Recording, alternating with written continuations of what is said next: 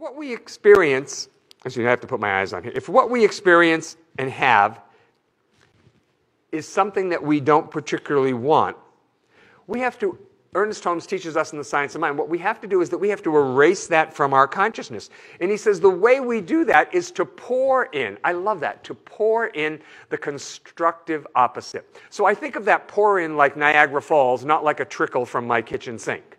You know, I mean, just this enormous pouring in. And how we do that is I say, okay, I'm going to treat, and I'm going to pray, and I'm going to affirm, and I'm going to study, and I'm going to do all of this work on a daily basis, because that, to me, is really pouring in the constructive opposite.